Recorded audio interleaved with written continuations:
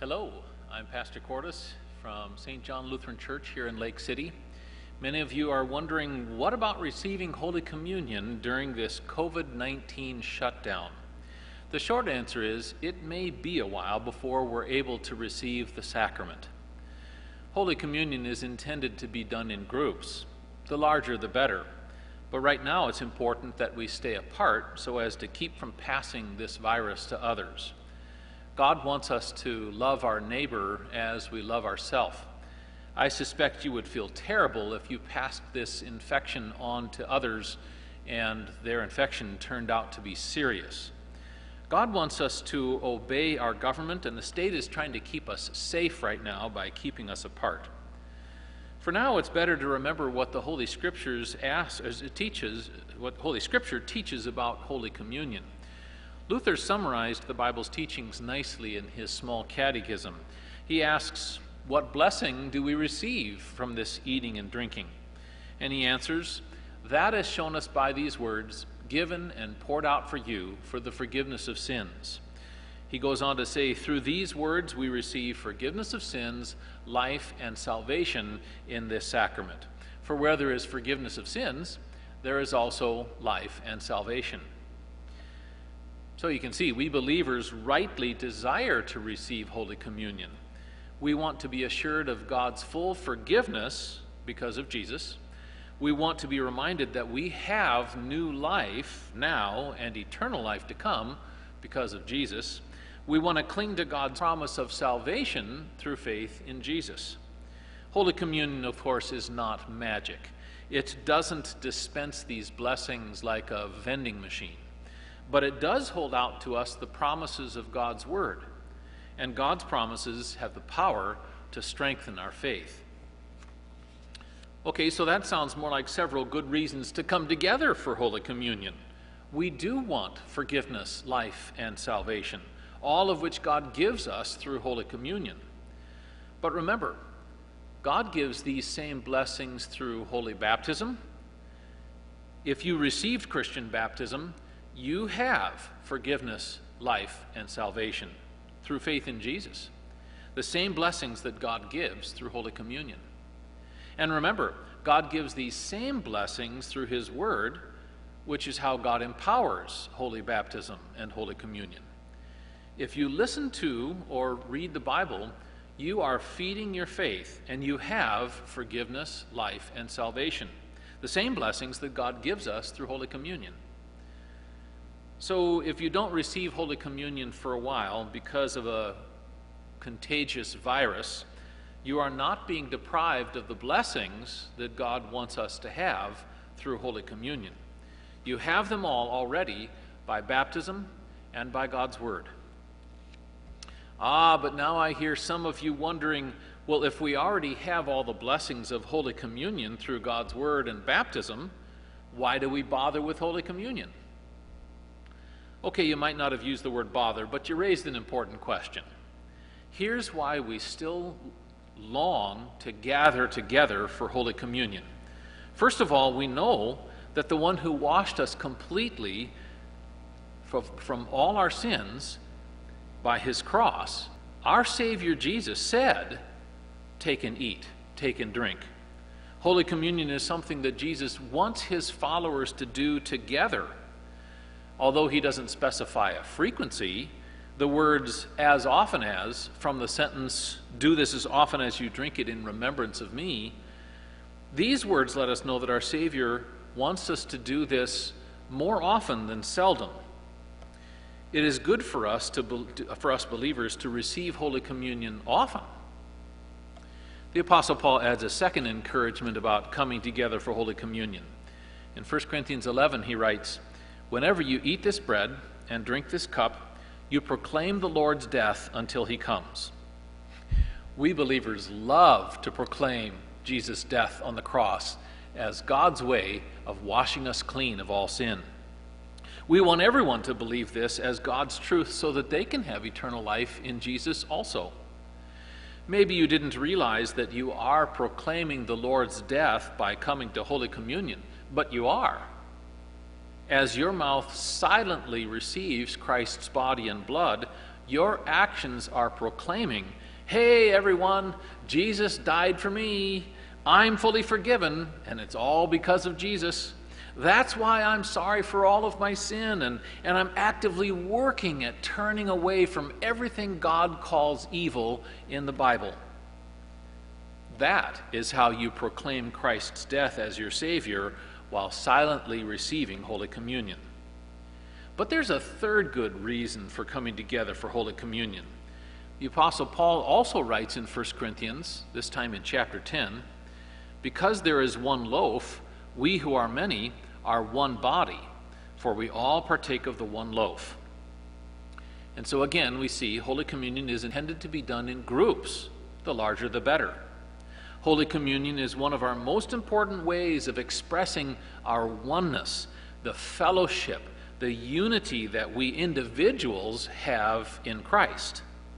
He has brought us together into His holy Christian church, the communion of saints. Think of all the believers who are already in heaven. Holy Communion reminds us that we are definitely connected to all of them. Think of all the believers who belong to other Christian denominations. We can't work together until we agree on what we're going to teach and stand for, but we are still very much united with all of them by faith in Christ. There's one God, the triune God. There's one Savior from sin, our Lord Jesus Christ. There's really only one church, the Holy Christian Church. Holy Communion unites us to all the believers that we can't see here on earth and also in heaven. But look what Holy Communion does for us when we can see each other. When you see fellow members of your church receiving Holy Communion, you can draw several conclusions about them. First of all, they also trust in Jesus as Savior like you do, or else they would not want His body and blood in them for the forgiveness of sins. A second thing, they also are sorry for all of their sins, or else they would have disqualified themselves when they examined themselves before eating of the body and drinking of the blood of Christ. I should say, before eating of Christ's body and blood along with the bread and wine. They also consider themselves connected to you. That's a third thing you can know about them. As members of the same family, God's family, they see themselves as connected to you. Or if we want to use the Apostle Paul's word body, they'd see themselves as a member of the same body as you belong to, Christ's body, the church, because everyone who eats of the bread is of one body. Paul talks about that as everybody partakes of the one loaf. For us, we use the wafers. We can say, well, all those wafers came from the same batch of dough, and all the sips of wine come from the same vat of fermented grapes.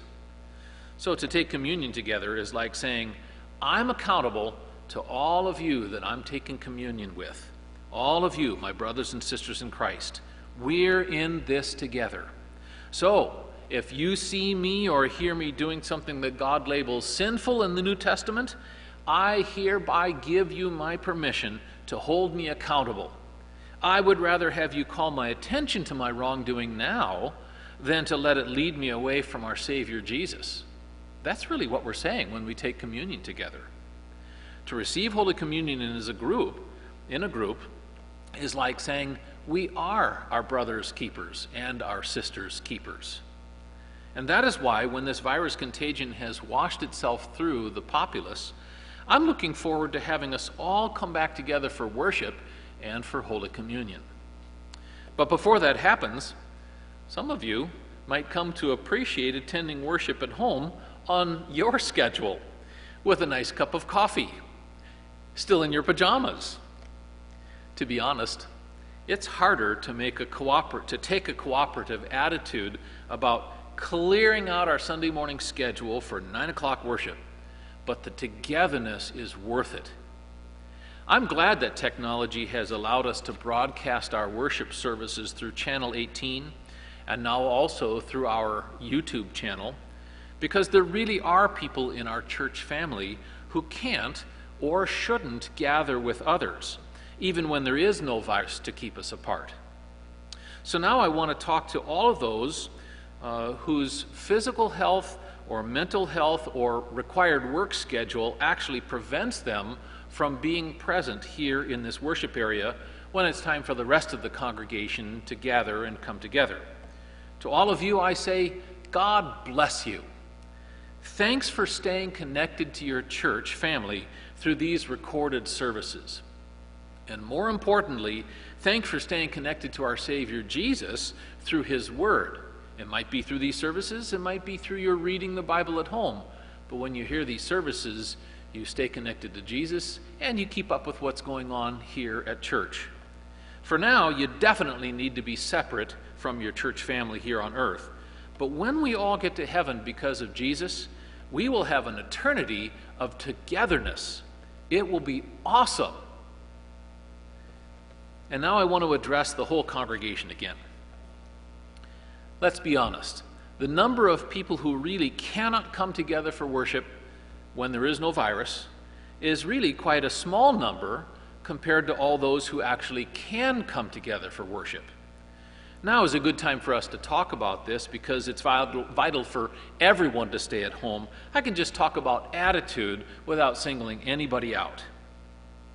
First, please know that if you claim Jesus as your Savior, I claim you as my sister in Christ or my brother in Christ. To me, you're a believer until you demonstrate otherwise. I know it's convenient to stay at home and just watch worship, especially now that we have our services on YouTube, on our YouTube channel. You can dial in at any time, day or night, and watch the video. But flip things around and look at your staying home from the other side. What does that do? What does your staying home do to your brothers and sisters in Christ who did gather for worship? It's like if you threw a dinner party and you invited all your loved ones to your dinner party, but half of them asked you to fire up your computer's camera so they could just watch your dinner party from home. They're giving you attention for your dinner party, but it's not the same, is it? In this way, those who gather for worship actually feel your absence when they know you could be here and you chose to stay at home. It's like part of their body is missing. It's hard for them not to ask, well, what's wrong with us? Why won't they come and be with us? Did we wrong them? If we did wrong them, why won't they tell us so that we can make it right? See, they know that the Holy Spirit has put us all into the same church family, and they long for you to be here with them. Perhaps you think staying home is just a matter of personal preference or convenience, but it does have an effect on others. And as long as you claim membership at a church, you are not just an individual anymore. By your membership, you are continually binding yourself to that group, promising to love your church family, agreeing to build that family up with your presence and your smile and your profession of faith when we join together to say the creed, and your singing as we worship the Lord with music. Right now, you must stay home because of the virus. But won't you take the time now to ask God to change your outlook for the sake of your church family who loves you and longs for you? 1 Peter chapter 2 says, love the brotherhood of believers. Hebrews chapter 10 says, let us consider how we may spur one another on to love and good deeds. Let us not give up meeting together as some are in the habit of doing, but let us encourage one another, and all the more as you see the day approaching. Psalm 122 says, I rejoiced with those who said to me, let us go to the house of the Lord. It's everywhere in the scriptures, this idea of coming together around God's word. It's a beautiful blessing from God. In my prayers for all of God's people, I ask for this very attitude. It will yield glory for God and joy for God's people. So when this contagion is over, plan to be here in this house of the Lord again and again to worship with your church family and to receive Holy Communion together. Thanks for listening. God bless you abundantly. Peace in Jesus.